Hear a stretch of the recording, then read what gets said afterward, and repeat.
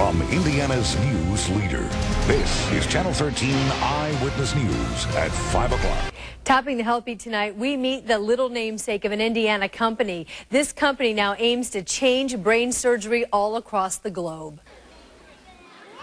Nick Pistola sports a big personality, enjoying jolly days during a visit to the Indianapolis Children's Museum. He is 6 years old and will always be a world first. His mother remembers the journey that made global headlines, starting when Nico was just 4 months old.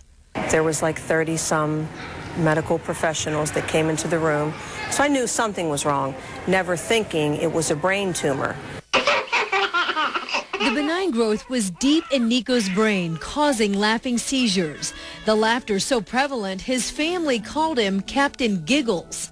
We didn't know anything that giggle was something more sinister than just a regular giggle, and it turns out that those were the seizures that were tearing him up inside for 18 hours a day.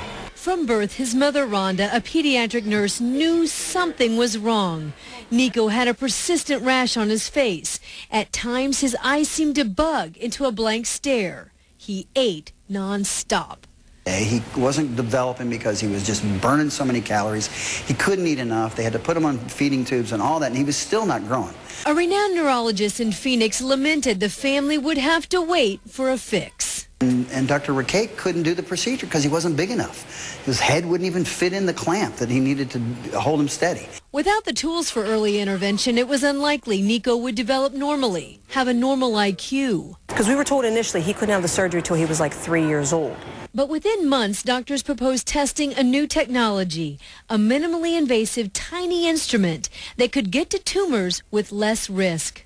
Nico's parents consented, traveling by plane from their home in Pennsylvania to Arizona. As long as he's mentally intact, that's all that matters. And that's what we told Dr. Rakate back in the day. You know, just give us the same kid that we're handing over to you, minus the tumor. And now, 5 years later, you'd have to look hard for a sign of Nico's story. A scar. Where is it? Right here. Can you feel it? No. Does it hurt? No. Not at all? This device allowed the surgeons to get in, touch his tumor, and remove it. An Indiana company formed just 2 years ago developed that technology, named the corporation after Nico, and brought the Nico Myriad device to market in the third quarter of this year. In endoscopic neurosurgery, it's huge. It's the biggest breakthrough in years. Clarion Health recently invested in the device. Riley is the first children's hospital in the country to have one. I did a surgery a couple of weeks ago that just took me 25 minutes that would have taken me 2 hours.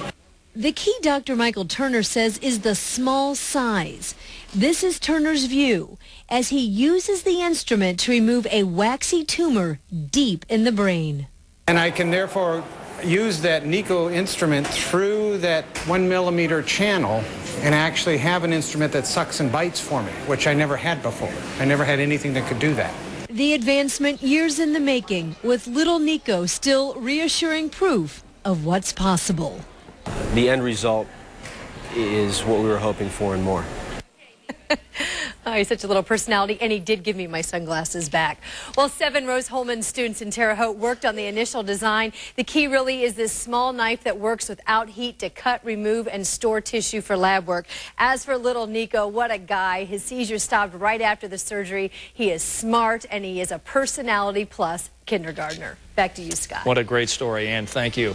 New and next for you.